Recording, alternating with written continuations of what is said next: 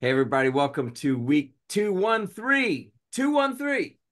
And by the way, I think we're going to be off next week. Yes, we are. We're off 4th of July, Independence Day. Oh, and by the way, I got this book this week from Amazon, and he's an author up in Davidson, Adam. Um, and it's about who is your founding fathers. And a friend of mine, my roommate from college, who lives in Denver, Colorado, he goes, man, are you familiar with the Mecklenburg Declaration? And I said, oh, yes, I am. And he's actually going to fly down here the 20th of July, I think. And we're going to, so I got the book, but it's by this author in, let me see where it is. Oh, dang. Hold on. Got to get this for you because he said, man, and my buddy, he's a three-time author, and he said, man, this thing is really well written. So I'm like, okay, but he is in Davidson. Here is the book. Hold on. Okay, here we go. It's called Who's Your Founding Father? And so I'm going to be reading into it, but it's the true Declaration of Independence, which happened here in Charlotte. That's right. Mecklenburg Declaration. So that's going to be a ton of fun. If you've ever done, or if you haven't, if you have never done the Segway tour, it's a historical tour on Segways uptown in Charlotte.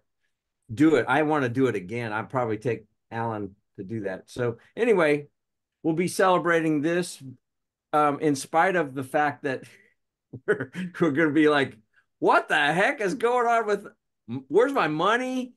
This IRS thing is a mess. And boy, we've got the expert, Stephen Swanick, on here. So we'll get into that in a little bit. But I know Adam and Jack both have some stuff. And again, if you got questions for Adam, hit us on the front end of this thing because he's blowing out of here at 11:30. But Stephen, Jack, and myself will hold down the fort. So, Jack, you had something though first, right?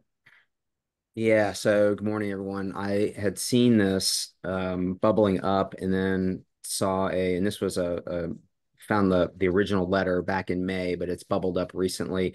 And it's a cover letter from the Main Street Privacy Coalition, and it's dealing with the American Privacy Rights Act as drafted in Congress. And what it does is, or what it proposes to do, is to place an onerous burden upon business owners and liability upon business owners for breaches of data privacy that is really out of their control.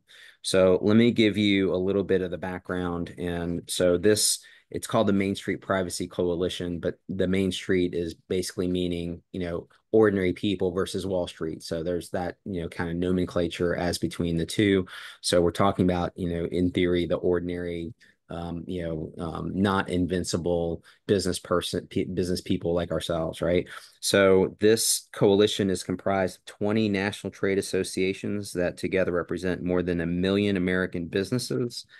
The industries directly employ approximately 34 million Americans and constitute over 1/5 of the U.S. economy by contributing 4.5 trillion with a T, or 21.8% to the U.S. gross domestic product. The concern is that this is going to enable lawyers and their clients to target these businesses in what is called privacy trolling. So they're looking for violations, any violations, and then basically pursuing those violations to get potentially nuisance value or settlement value, basically to a point where you pay some money and you're done with it, hopefully, kind of thing. You see similar practices in some cases in the music industry by the association that is the police watchdog for artists. And sometimes it's legit. I mean, you have bars and restaurants that are playing music and all they had to do was get a license, but the penalties for doing that are pretty significant and they add up. And so you have lawyers that have a specialty in doing that. And so the specifically the concern is that people within this the people within this what they call digital ecosystem should have rights to privacy. So you as a business owner receive this information or it passes through you, but are you ultimately responsible for the security if you're dealing with or utilizing a third-party service provider who has said, okay, we're going to set up your website, we're going to set up your portal for payments and credits and things like that. But what they're trying to do is hold these businesses that have the relationship with the customer responsible. And so a little bit of kind of quoting from this letter, we recognize that consumer facing businesses that are represented in this organization are often with whom the consumers directly share their personal information, but these businesses do not monetize consumer data in opaque and deceitful ways and should not be held liable for potential data privacy violations committed by their service providers or other downstream service providers. So what they're asking for, they're saying, okay, we understand that there needs to be this, we as business owners should be not hiring fly-by-night companies that say they can set up our computer systems and everything else. So we do have a responsibility, but ultimately when we turn those things over to others that have the professional expertise, how is it fair to hold us responsible as business owners? And that's the point, which is, okay, yes, regulation should exist, but you've gone too far in the way it's been drafted. So you have a very powerful group that is going, and this is not the only group. I mean, there will be other groups, for example, in the franchise industry. I'm sure the International Franchise Association is going to have some problems with that because imagine not only holding franchisees responsible, but holding the franchisor responsible because they said use this service provider, which many Yeah. franchisor systems do. They tell you, okay, they tell you we suggest you use these people, or sometimes they say you have to use these people, but don't come to us if there's a problem. You have a contract with the service provider, so make sure you're in good, you have your rights of remediation with that service provider, but you have to use them. And that's where kind of a lot of litigation comes up in that downstream. So this is just going to increase the amount of legal or litigation that occurs in any form that is passed, but certainly in the form, if it were to pass as is now, it would put a lot of liability back on all of us. So something to think about. And really it's more of, and I wanted to bring this up as well, because it seems recently it's come up where, not our problem, your problem kind of thing with the service providers. And so it is go figure things out with that service provider that you hired, even though we as the franchisor told you had to use it, or and this came up with a credit card vendor and who was responsible for literally putting in the wrong code for the business so that money, instead of going to an East Coast franchisee's account, it went to a West Coast franchisee's account. And everybody's saying, not our fault, not our fault, not our fault. So Uh, I did what, when we get in that situation, which is, okay, I hate to do this, but I just throw everyone into the kitchen sink and like say, someone's responsible. You guys figure it out and let us know because we're going to hold all of you accountable. And then, you get the letters. Well, this is what we did. This is where our fingerprints are and only where our fingerprints are. So surely we weren't the ones who actually punched that number in remotely. So anyway, a little bit of a war story, but just wanted to bring that to everyone's attention and also ask you to take a look at your contracts where you have others providing services that deal with personal information like credit card numbers and dates of birth and social security numbers and driver's licenses numbers and stuff like that. yeah, good. Well, while you were talking about that, Joseph sent us a note and said, "Hey, any of these new Supreme Court rulings have any play on us as businesses?" So So, anything else? Joe, yeah, go ahead. Are you talking? Go ahead.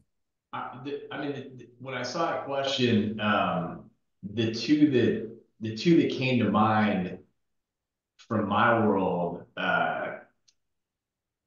is that, money that you make in foreign investments is still taxable in the US. So like the whole, premise of, hey, can I put money overseas and not have it taxed here, which used to be the case and then was shut down as part of that. That was a revenue raiser in the 2017 Tax Cuts and Jobs Act that happened under Trump. That was a positive revenue raiser relative to a tax cut, which was basically, you get taxed on a component of foreign holdings. So that, I mean, it's funny, you think about like, what was the cost of that? Because the matter was like $14,000, that this couple was like, you shall not tax me, sir. It was like an investment that they had in India. It went all the way to the Supreme Court and they lost, so that's one. I mean, it just says, hey, that while there are still some perfectly acceptable tax planning strategies that do involve international locations, just parking money over in investments over there forever is not one of them. So that was one of them. The other one was more of an estate tax matter, but it actually impacts a lot of businesses because, a lot of people, they hear, hey, I have to have, buy sell agreement that specifies, what's going to happen, if I die, geez, that needs to be insured. Jack and I would both tell people, yes, you should get life insurance to cover your buyout. And a lot of people say, okay, cool. And then they go do it, and then they never really pay attention to like who owns the policy, how's it paid out, all that good stuff. So in this particular instance, I believe the facts are, and Jack, if I get this wrong, you got a couple minutes to Google it. Effectively, it's a company, it's a company life insurance policy, which technically, if you didn't take a deduction for life insurance proceeds, the proceeds are not considered taxable, typically. So it's not taxable income and, not factored into your specific estate. So Gary's, $2 million life insurance proceeds, he kicks it, Jennifer gets the money, Gary, you gotta go looking out your back right now just to make sure Jennifer's not, oh wait, there's somebody behind you. Just kidding. She's not listening and she's not in the house right now, so it's good. Okay, yeah, perfect. So you're safe for a few more minutes. The payday is not taxable, and the proceeds are not includable in calculating Gary's estate exemption. What the Supreme Court held in this particular instance is that while the value, like the payout, was not considered taxable income, now the company had, whatever it was, a couple $1,000,000 sitting in it in cash from the payout proceeds. When they were going to go to value the business, they included that cash in the valuation that then created an estate tax problem. So like the strategy to minimize the problem actually helped the problem a little, but then had an additive effect to the problem because the money, was sitting in the company at the time of the valuation, versus like being paid out directly to Gary for the redemption or whatever. So it's not sitting in cash at the time of the valuation. So the lesson learned there is, hey, I really need to make sure that my crap's in the right spot, from an insurance policy perspective. Because it is one of those things where it is a little bit complicated, but you only have to do it once, and it's important that you get it done right. Yeah, that's good. Hopefully that helps. Also, I did put in the chat the link to the book, Who's Your Founding Father, for anybody in Charlotte that's interested. I'm going to dive into it next week because we're off to celebrate Independence Day. So that'll be a good time to read. So without any further ado, I'm going to go ahead and introduce Stephen Swanick, the founder and CEO of ERC Today. And a little preamble first. The reason that we selected Stephen Swanick and ERC today, when the whole ERC was rolling down the pike, is we had a feeling that the IRS was going to be launching some heat-seeking missiles for all these pop-up shops that were promising the world, not based on any fact, some fast money where they get their commission and then all of a sudden they vamoose, they're gone, and they disappear. Well, that has happened. So we wanted to go with, we didn't want to do that ourselves. We had kind of burned our own people out on all the PPP money and all the calculations going to that. So we wanted a very conservative, trusted, and proven source to go to that could help us and with our clients. And Stephen Swanick, we had history with them. So I didn't know that, but I teed up Stephen and his team to Adam, and Adam's like, oh, we know you. He was a client of ours. So he's like, I'm really good with that. So without any further ado, Stephen, where's our money? Yeah. What's going on? Yeah, and side note about that, Steve, if you haven't, since you're on your iPhone, you haven't seen the attendee list, your former employer is actually on. So no kidding. yeah, say hello, apologize for anything that you did on the way out the door. I deny all of that, but yeah. it's good. The small world is still getting smaller. So Yeah. very happy to be here. And to answer your question, go ahead, Gary. Yeah, what I was going to say is, give us a little primer on, okay, we got a lot of backlog from the IRS. They've said, hey, we're taking this through a fine-tooth comb. So let's address that. And then let's go back a little bit more of like, all right, how did we get here? And what's the path moving forward, do you think? Yeah, very, very good start idea, Gary, to do that history lesson, right? So how did we get here?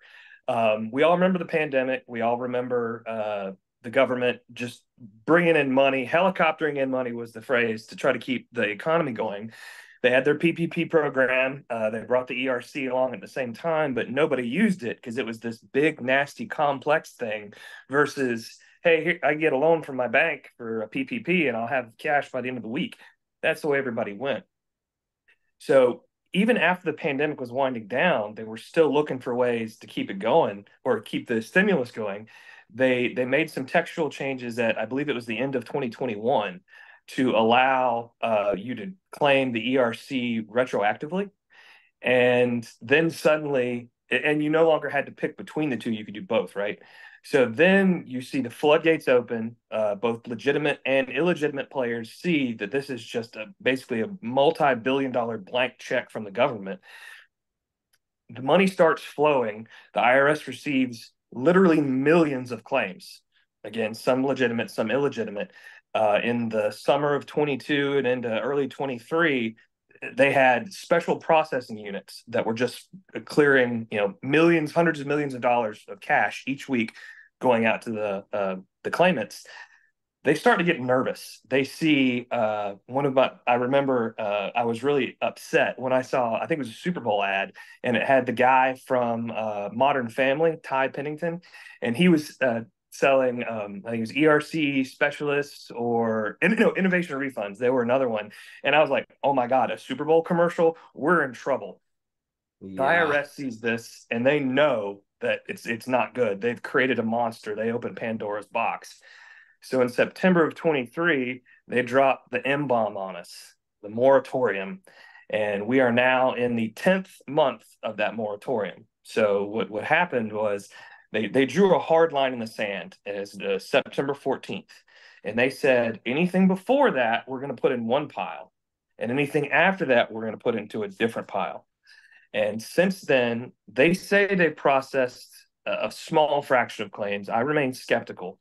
But all they've done since September is a massive scanning and research project. They wanted to put AI on these things, right? So that they'd have some data, and instead of just running the check, printing a check, they would look at that claim in context. And what I mean is, did this company even exist? Is this in an industry of high risk? Did they file returns? Did they claim 100% of their wages, which is almost impossible?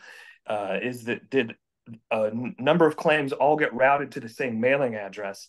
These massive red flags for fraud. That's what they've been doing since September. And the reason I think I'm here today is because of the notice that came out last week, where for the first time in months, they've shared some updates. So I'm happy to continue on that, Gary, or if you want to pause and ask any questions about anything I dug into with that kind of opening salvo. Yeah, keep trucking with their non-update update. Well, the IRS, Commissioner Werfel is the name. He's been on the job for less than a year. He has been extremely negative about this program. In his mind, and I guess maybe they have some evidence to back it up, I'm not sure, they think 90% of the ERC claims have been fraudulent. That's terrifying as an American taxpayer. But the good news is there are red flags in ways that they probably should have screened these out. I mean, when somebody's got a 941 with that they never filed, and then suddenly they file an amended return with the balance due, the IRS never should have paid those. There were so many things that they did foolishly that now they're backtracking.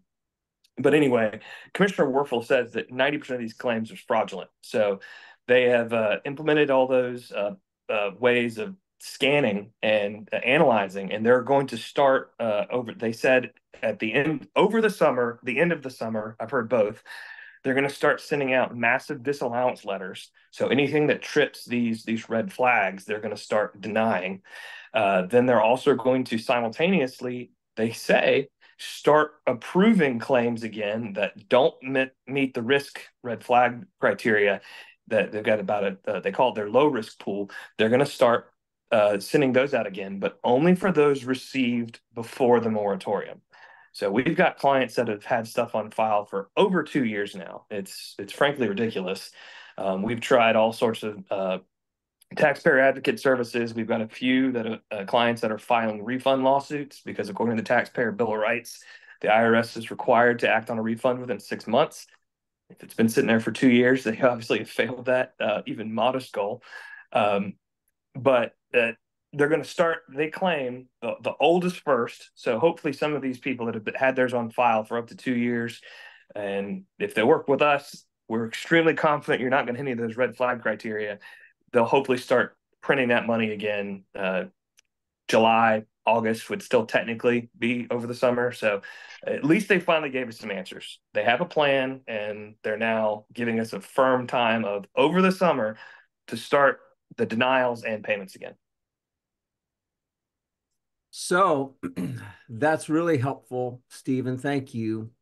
And it's really good to have somebody like you that one we trust, because and even though, and you also validated that no BGW CPA does not qualify. And so we never applied, but we had all kinds of pop-up shops repeatedly, even until, the last few months. Hey, you qualify. No, we don't. So, fortunately, but let's talk about those.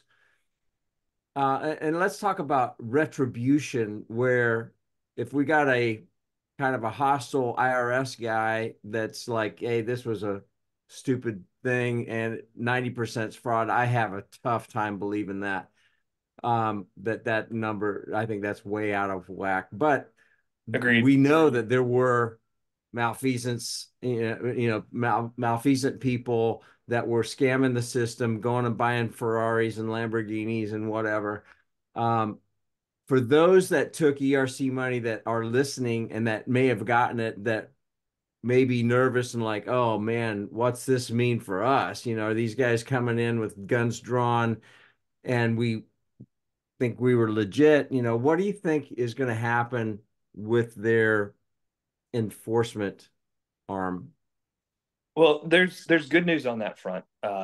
First good news is if you work with us, you should be extremely confident. We were one of the few shops that actually told people no. If you went through our eligibility analysis and we didn't see that you would get a claim, we told you no. And unfortunately, there's probably plenty of people that were shopping these, and they would come to us and be like, "Oh, well, Innovation Refunds promised me $150,000. Can't you guys do better?" Like, I promise you $0, and if you get audited, you're going to pay it back.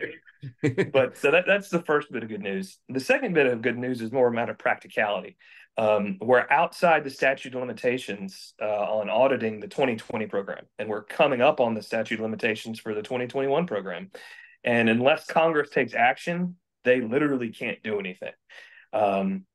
Congress passed a bill. No, the House, I believe, had a bill in February that was going to end the ERC claim early and extend the statute of limitations, and it was dead on arrival in the Senate.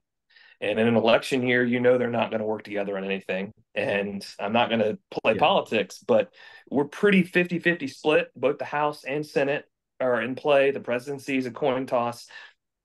No matter which side wins, it's unlikely to be a landslide, which means there's unlikely to be that filibuster-proof majority to get anything rammed through.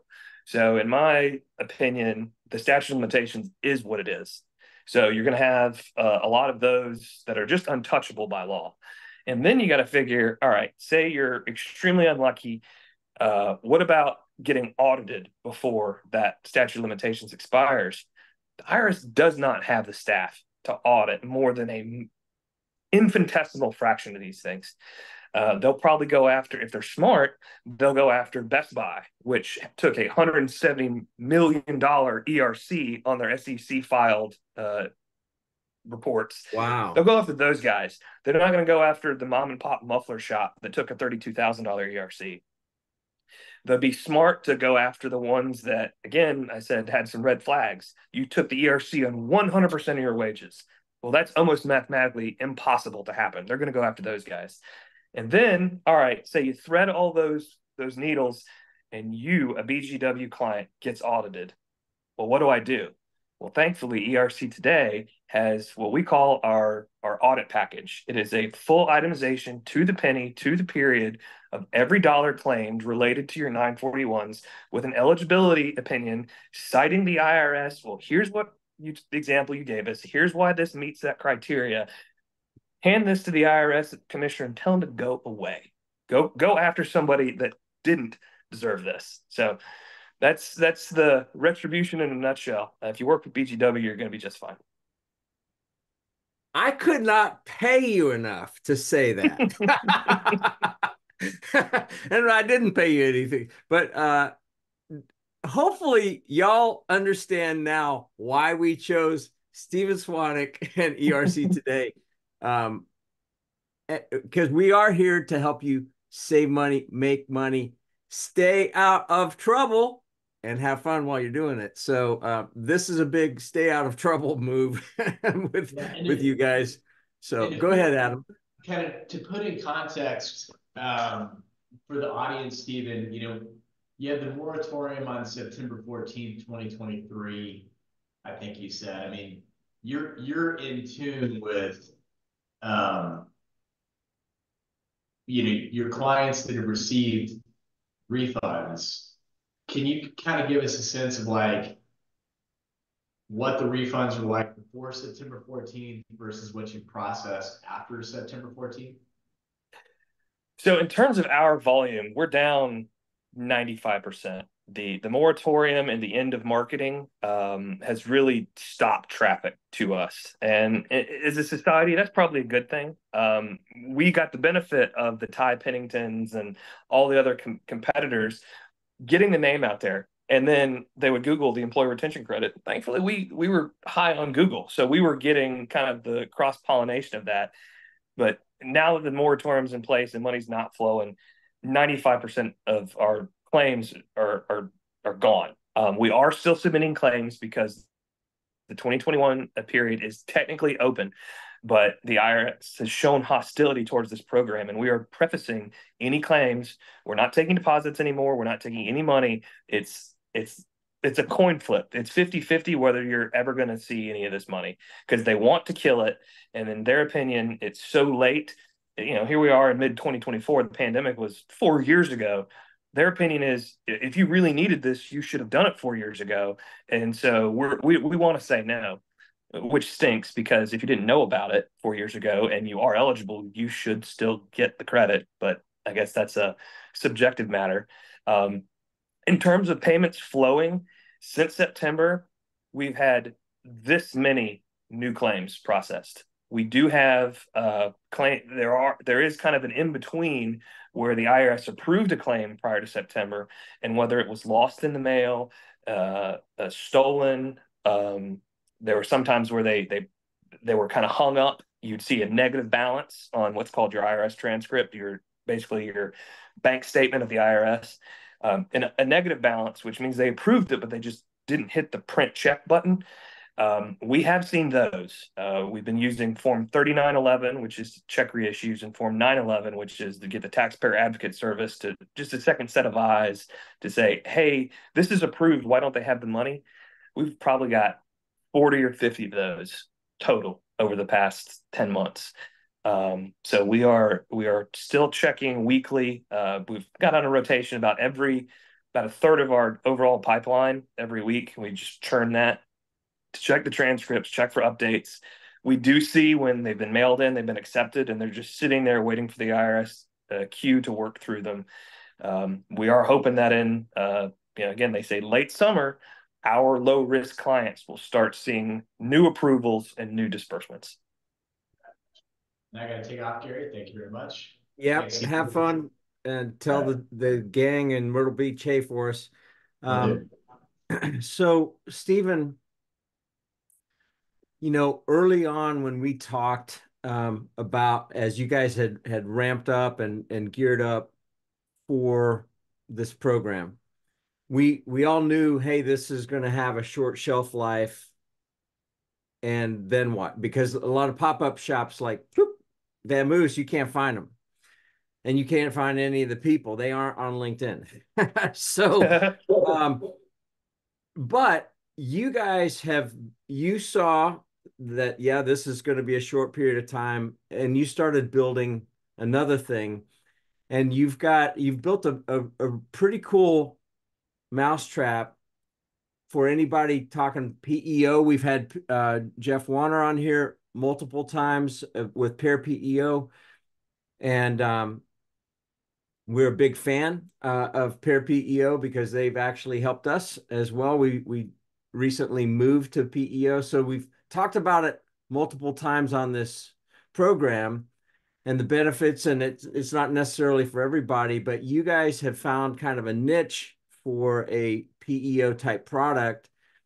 Give this audience a little bit of an overview of, first of all, what is a PEO for anybody that's missed some of those other episodes, but then also what you guys found was a need in the marketplace and what you're doing to address it. Because I think you actually are kind of working in concert with Jeff and his team because they don't cover this particular niche.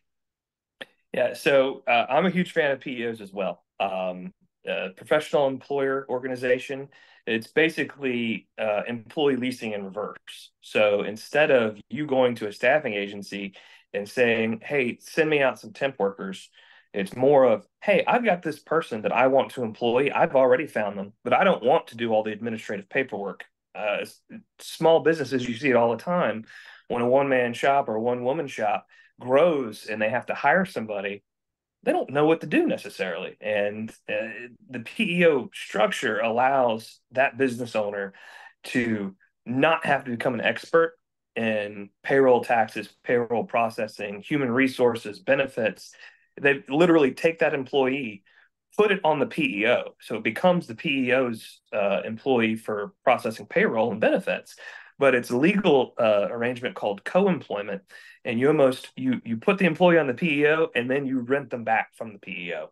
It's still legally your employee through this co-employment relationship. You're responsible for the management and the duties, but you don't have to deal with the payroll and HR side. We found PEOs can be a great fit for larger companies that want the buying power of better benefits plans, if they simply just don't want to grow their administrative team. But a lot of PEOs are they're pricey. You pay a lot for all these benefits you get. And small business owners don't necessarily want or need all those bells and whistles. So we identified an opportunity of, we call it simple PEO. It really targets micro businesses. And the idea being, when you are that one woman shop, that one man that's hiring your first employee, you can have access to, payroll, benefits, retirement products without having to go get your own plan. You might not be able to get your own plan if you've got such a small employee base, but you can offer a better opportunity to your very first employee. And using technology, the idea being we can make it simpler, quicker, and therefore not have to charge as much. So that's the idea in a nutshell, is to take that PEO model that currently applies to 10 and up. Most PEOs won't take fewer than 10 employees. And we're going after the opposite market, that 1 to 9 employee size. You don't get as much, but you certainly don't pay as much, and you don't have to become an expert in this, complex world that you and I don't mind playing in, Gary, but a lot of people just hate this stuff. I can't imagine why. Right, right. No, I think it's really good, and I just wanted some, everybody that's on here to know about it because one, you guys, you're extremely intentional and thoughtful when you build out a product or service, and ERC today was one of that. And this is not supposed to be an advertorial for Stephen Swanick and all his genius, but you have Thanks, Gary. served our clients quite well, and we are. Jacket is in the same ilk. Our whole purpose is to help privately held businesses thrive. We love that. Healthy businesses usually means that, hey, and if they're trying to do it right, it helps, promote healthy families and healthy communities like Charlotte, North Carolina, where we live. So and I also noticed, because we have their note taker, Gerald Broussard, who is a good friend of mine, and we were partners in a private equity firm. He was one of the founders and one of the early guys of Insperity, which was at the time Administaff, and it was branded Administaff. And so he could go deep and long on that. He's a pioneer in that world too, down in Kingwood, Texas. So it's good to have you on here, Gerald. As always, I appreciate your friendship tremendously. But anyway, if anybody has any questions, we got a question here. Awesome. Kurt, clarification for Stephen. Did you say that the PEO becomes the employer of these employees while the small business is only responsible for the management of these employees? Yeah, you might want to give some clarity on that. Yeah, so the way the money moves is the employee would be they would get their W-2 from Simple PEO or Insperity or whoever is your PEO partner. They are the ones that on paper have they file the W-2s, do the direct deposits. They have a lot of times their own benefits plan in their name, and they've got group buying power because they've got hundreds, thousands, perhaps tens of thousands of employees under that one PEO EIN. And if you pay that person $1,000 a week, well, they'll get their $1,000 a week paycheck from the PEO, and then you'll pay the PEO a flat fee of 1,200, 1,250, 1,300, whatever that the markup is on that. But you don't have to have a payroll software anymore. You don't have a relationship with a benefits broker to get your own insurance coverage. You're not managing a 401k, an HSA, dental plans, ancillary benefit plans. You don't do any of it. It's off the shelf, ready from the PEO. Almost like you're shopping. I want this, I want this, I want this, and offer that to my new employee. And they're your employee on a legal basis. So if they trip and fall at your office, you're the one who's responsible for that. But it would be a lot of times a workers' comp claim on the PEO.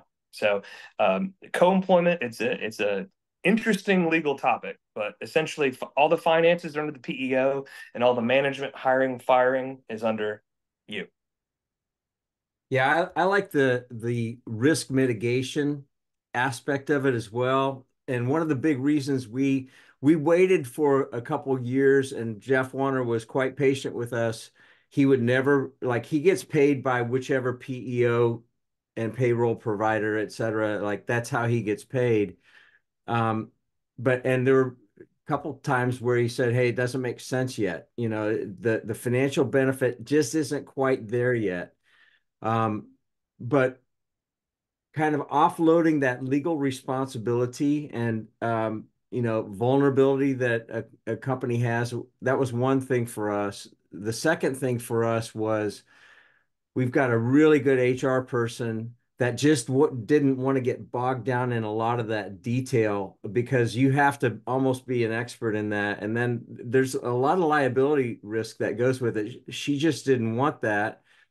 And then what we found was you have this huge buying pool that even a 90-person firm like us, we can't compete in the marketplace with, millions of people in the pool, so that drives down your cost, which is an offset against all these administrative things. But for us, it was about, I'm wanting to say, I may have this wrong, but I'm wanting to say it was about $100,000 a year of benefit that came to us, but most of it went to our employees.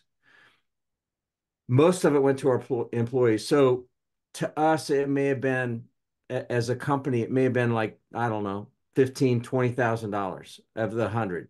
And these numbers are probably not completely there, but we wanted to bring good value to our employees to drive down those costs, because those costs, like a year ago, we got hit, and so it's just an interesting thing, and it's worth looking up. So yeah, Kurt, you're welcome. Thanks for a good question on that too. So Jack, from your perspective, especially with your expertise in mergers and acquisitions, as well as in the franchise world, what are you seeing? First of all, I do have a question before I ask this question. The first question is, what I heard, Stephen, was ERC money. If you were part of a PEO, and a big PEO, let's say you're part of Insperity, which is probably the biggest one, probably the most expensive, Cadillac. It's a very good PEO. Not for everybody, but it's very good. If you're submitting ERC money, or your ERC claim, but you're part of a PEO, what I heard, and this is where I want you to confirm or deny it. What I heard was, well, if you're part of the PEO, you're waiting for that provider to submit for the entire pool. Is that accurate? That is correct. And that is why we have struggled to work with PEO clients. And about a year ago, we decided we literally couldn't do it anymore, because the claim follows the 941, which is your quarterly payroll tax filing. It's the form to claim the ERC is the 941X, and it's just one line on a form that can be used for 100 different types of corrections. They just added a line that said amount of ERC. And because of that conduit, what that also meant is if you're in a PEO, they file a single 941 for their entire client base. So that 941, and if you've got 100 clients that have 100 employees, instead of 100 ERC claims, you've got one ERC claim with Wow. 10,000 employees on it. So these PEO size ERC claims were in the millions, probably hundreds of millions for the ones that was Insperity. So the IRS sees that. They see, again, Todd's Muffler Shop with his $32,000 claim, and then Insperity with their $840 million claim. Like, we're going to put that one to the side and we'll get back to it. And a lot of those have sat because of the magnitude. But then what you also see is the good PEOs were willing to do this, and they, hopefully the best ones, didn't pass on a lot of fees. We saw some pretty snaky ones that were using this as a profit center, and they would take our work, add it on the form, and then bill their customer $1,500 a quarter. Again, just nickel and diming these people to death. But wow. What they would do is they would batch their claims, whether they were doing it the right way or the wrong way. They're like, we're opening the window. We're only going to amend 2021 Q2 once, and you have 6 months to get us that information. And if you miss that deadline, we're not doing it again. So even if the ERC was still available for that quarter, these PEOs, they control the form. We can't file it for them, which is why we had to stop working with PEOs, because we lost control to be able to serve our clients. These PEOs would have a self-imposed deadline for their clients. We're going to file this once, and if you miss it, you're SOL. What also stinks about the PEO model is there's no way for us to check if they've been paid. So we've heard rumors. It's tough to prove any of this, but we've heard rumors that some of these PEOs have been paid, and they're sitting on the money. They're the ones keeping the interest. In some cases, there were probably some really fraudulent PEOs that filed on behalf of their clients. There's no feedback mechanism for the client to know that had been done on their behalf, and these PEOs are pocketing the money. We had to sever a relationship with the PEO who literally, they, after our third or fourth conversation, like, so we want you to file this on all of our clients. I'm like, well, we can't do that. We have to talk to them. It's like, no, just do it. Just prepare the numbers for it. And it became clear that they were just trying to put money in their own pockets. So it's tough. It makes sense why the IRS has put them off to the side. They have paid some, but we're just not sure what the answer is, because the passage of time isn't going to suddenly make these answers more evident to them. They would have to come up with a new methodology of breaking it down per client. And then do they go to those clients and ask for their substantiation? There's no easy way to answer those. So the PEOs are very tough, very risky, and there's a reason why they sit longer than most. Wow, that's a counterbalance then to the argument and the benefit of a PEO, at least to this kind of a program. So that makes sense. But yeah, I'd heard that and I thought, oh, I got to ask you that question. So now I'm going to go back to my original question to Jack, and that is, from your perspective and your vantage point with your franchisors and franchisees, any thoughts on what they've done, whether it be on PEOs or even on the ERC, that has some additional color to this conversation?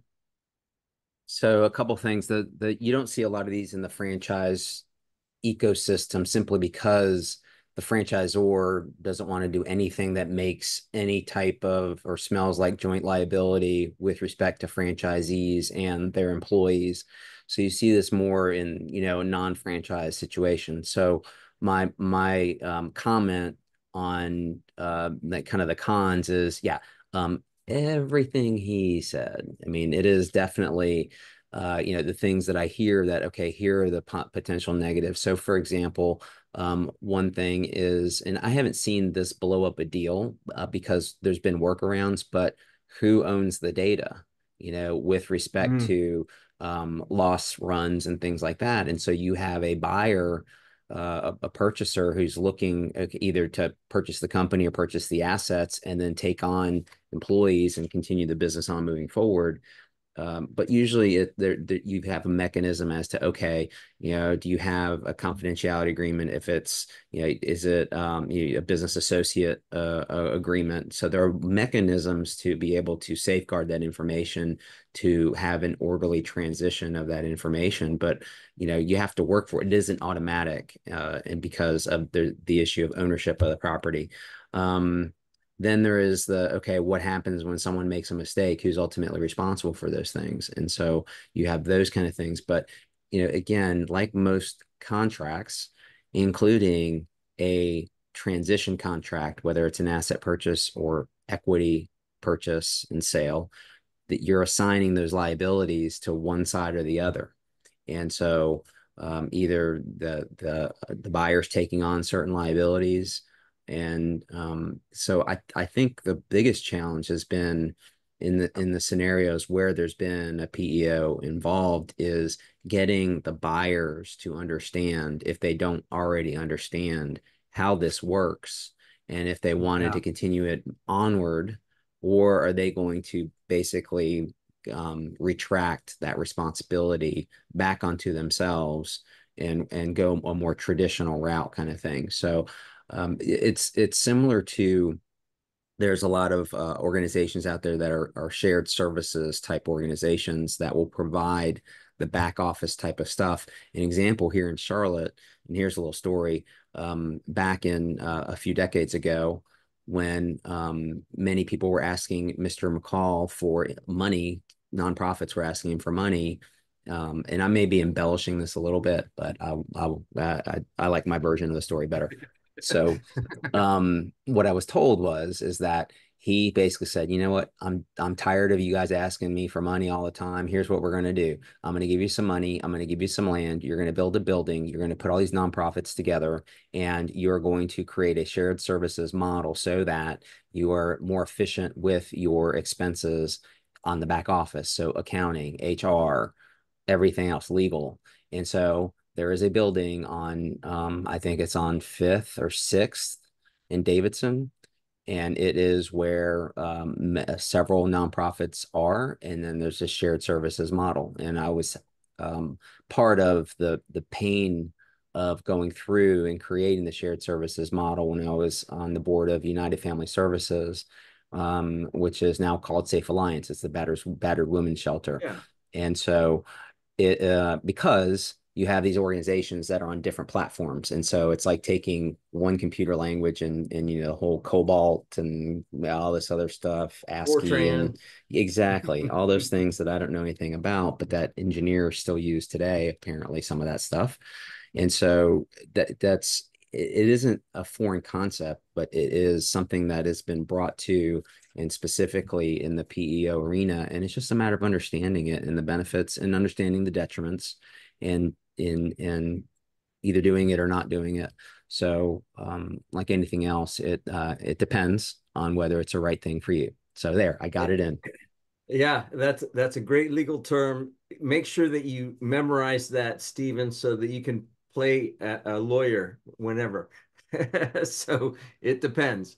So somehow we lost Stephen.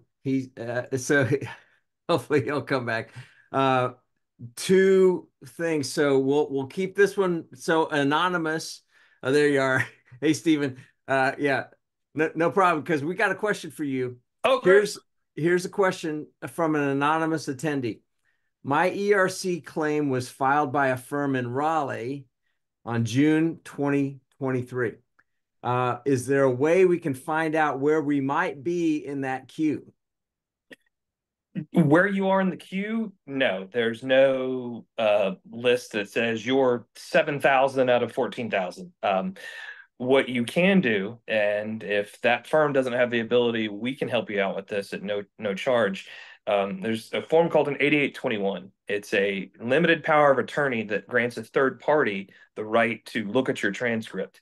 And what that will do is you can actually use the transcript to confirm whether it was even received or not. And the date that it was received by the IRS is about as close as we can get to your place in line, in that we can tell once they start processing again, oh, they're processing the ones received in February of 23, the ones in March of 23. And you can kind of pick on that cadence to find out, oh, well, they'll probably send yours this December or November, or God help you, June of 2029.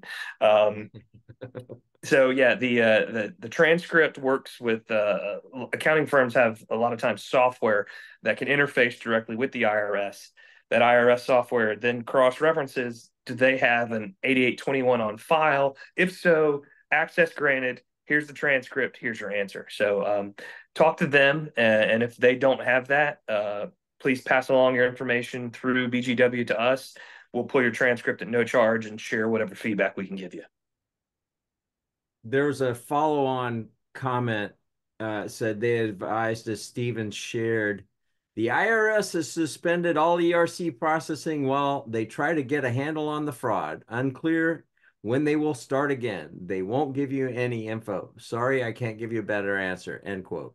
So, yeah. It's kind of funny. I mean, and it's not, but it's kind of funny. The reason we started this thing 4+ years ago was because all the gobbledygook coming out of Washington, like it was just hard to so everybody, if you remember, everybody was out doing a webinar saying the same sanitized talking points. They were exactly the same. You could just go across any channel, unlike MSNBC to Fox. In this case, they were all the same. So we were like, well, we just speak English, so, and even that's questionable at times. So, but we just wanted to speak as clearly and concisely as possible with the best knowledge that we had while we're trying to figure it out, like you guys are too. So we're going to continue to do that. Not next week. Again, Independence Day, celebrate the fact that, yes, Mecklenburg Declaration. And by the way, Jim Marascio, thank you for the kudos. He said it's a great read. So Jim Marascio is extremely well read, even better read than I am. So if he's endorsing that book, Who's Your Founding Father? I gotta go meet this guy. He was a ESPN and I think Sports Illustrated writer at some point. He's up here in Davidson. So anyway, Stephen, thank you so much for taking the time to join us today. Really appreciate it. A lot of wisdom. Appreciate your perspective. Jack, it's always good to have you on. It's you enjoyed, we've enjoyed you joining the crazy train. I mean, what was it, maybe 3 weeks into this thing, and you're like, hey, you might want to have an attorney join you. I think I'm a founding father by relationship, and yes, Yes, you jumping on are. the boat like for the third week or fourth week into it. When you guys were doing it, when we were doing it 2 days a week, because there was so two much days a information to week. share. Yeah, You know, man. Hey, well, you guys, hopefully your air conditioners are working well because it's hot here in Charlotte, North Carolina. Hopefully we get some rain. But for everybody that has tuned in, thank you very much. Thank you again, Stephen. Jack, Gary, thank you thank you. again. Thank It's you, always your good to see you. team. And if I have the pleasure of ever being invited back on again, I'll make sure that I do it with a really cool backdrop and not at an odd angle on my phone like technology forced me to today. And it actually looks pretty good, man. You adapted and overcame. This is really good. All right, see you guys. Thanks again, Have a Gary. great Take day. care, everybody. thank you. Happy Bye bye. holidays next week. You too.